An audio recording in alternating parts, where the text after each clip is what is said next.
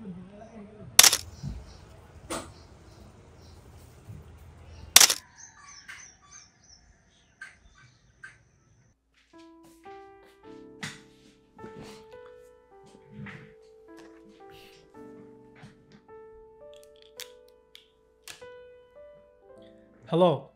thank you for being here. This is the 14th episode of my ongoing series where I sit down with you all and talk about some of the photos I took in Bangladesh. Today, we'll be taking a look at some of the photos I took using Kodak Gold 200 on my Contax T2. So without any further delay, let's take a look at the photos I took.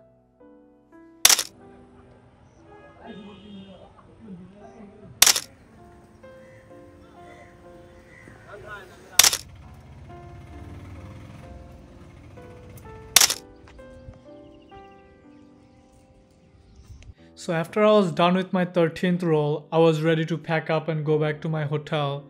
On my way back to the hotel, I saw this beautiful sunset view and I had to take another shot.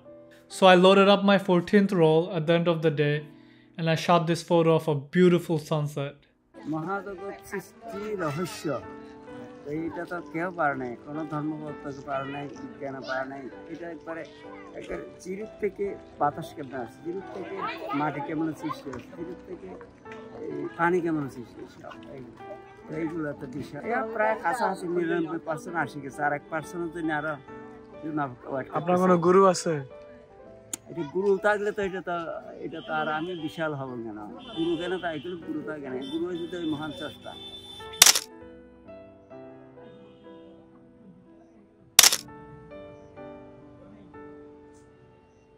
So on my way back to my hotel, I saw this man. He had a very long beard. He was wearing some very interesting dress and he was just standing there, middle of the street, doing nothing. I couldn't help but approach him and talk to him and take his photo. After talking to him for a little while, he told me that he ran away from house about 25 years ago in search of God and truth. Talking to him reminded me of one of my uncles from my dad's side, who ran away from his house about 25 years ago in search of God. Since that, we have never heard back from him. And as I was talking to this man, a part of me started believing that this man is my long lost uncle. To this day, every time I go back to New York, I want to ask my dad if that is his long lost brother. But every time I want to bring up that conversation with my mom or my dad, a big part of me tells me not to do it because there's about 50 to 90% of the chance that he is not my uncle.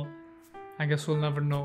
There's a saying that's called curiosity kills the cat, and I want to keep this cat alive.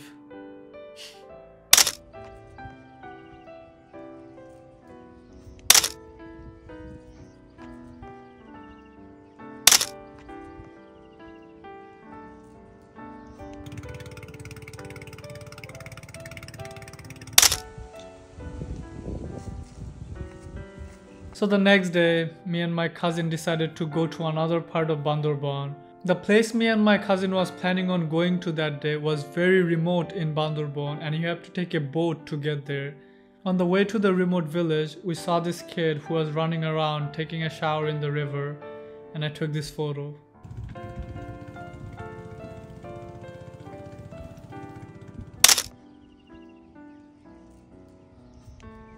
This picture came out very beautiful. It's very hard for me to find a picture that I took and not criticize it at certain extent, but this photo looks perfect in my eyes. This picture is pure nature and this picture is a pure time capsule. There's no sign of technology, there's no sign of garbage, there's no sign of human being in this picture, only nature and nature only. Trees, mountains and river. That's all I need in life.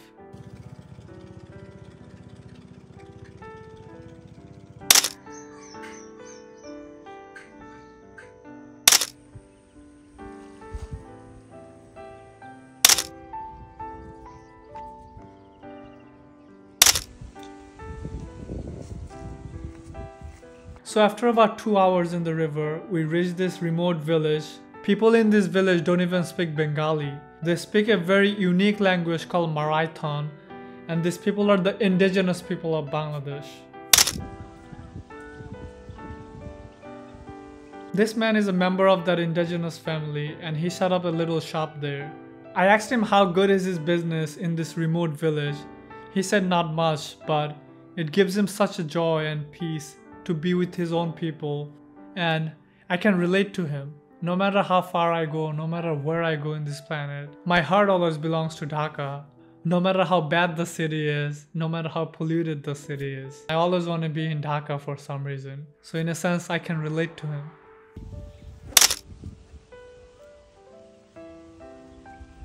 Very ironically, there's a militia group in Bandarban that are trying their best to try to break Bandarban away from Bangladesh and declare Bandarban as their own country.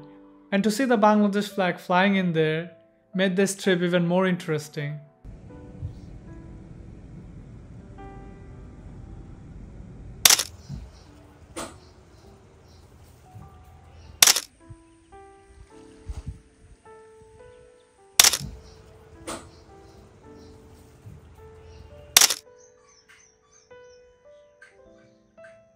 The next day I came back to Dhaka and I went to this place called Bongo Bazar.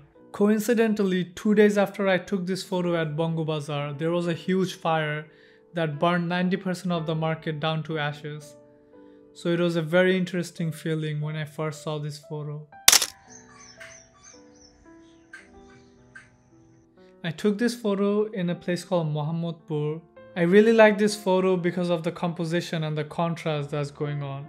The red bag that this man is carrying is doing a really great job at grabbing all of our attention and bringing it down to this one single point. As I'm looking at this bag, my eyes start moving to other red components in this photo like the rickshaw and the stool, and spreads out throughout the whole photo, and I really love that about this picture.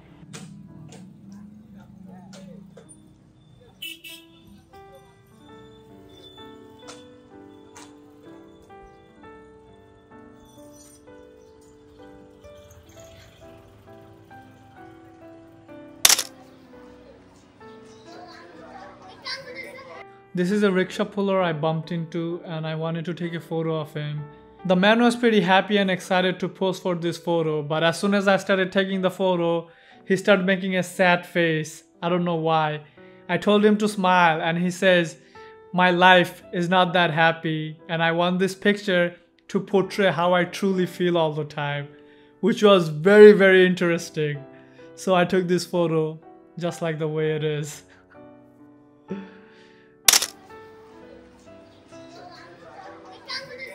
This picture came out really nice. I wish I took this picture at f8 because the whole scenario was very bright. This kid that's looking directly to the camera is doing a great job at capturing my attention. I'm definitely enjoying this photo.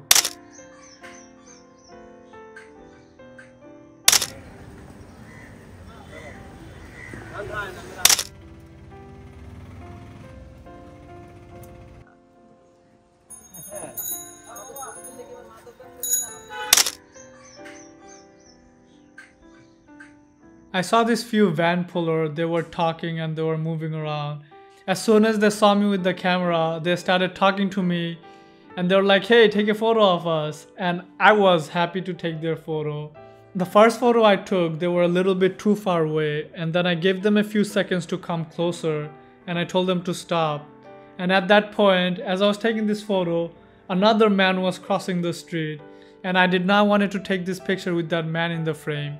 So I waited for that man to leave and I retook this photo, and I think this photo came out beautiful. I love how the van puller in the front and the van puller in the back has the perfect distance between each other, to the point that I can tell that they both are part of the same team, but they're not in the same level.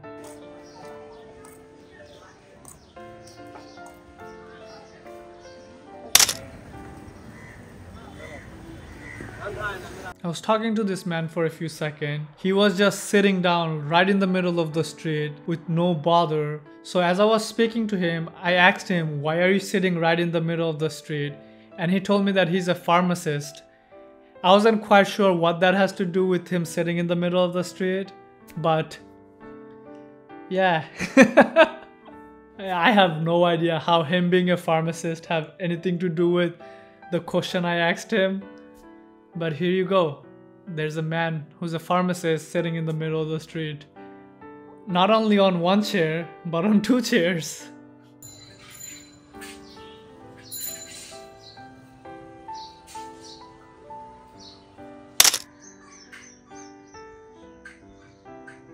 I kinda sorta trespassed into someone else's house to take this photo because I really enjoyed this composition. I wasn't expecting the background to be all blown out, but nonetheless, this photo came out decent and I'm satisfied with this photo. As I was taking this photo, the man who owns this house came out and he started screaming at me and he started asking me what I was doing. I tried my best to explain to him what I was doing, but it seems like he didn't want to understand. But it's alright. I don't worry that people misunderstand me. I do worry that they will understand me and it will damage them way beyond repair. Thank you all for being here. I'll see you on the next episode. Until then, goodbye.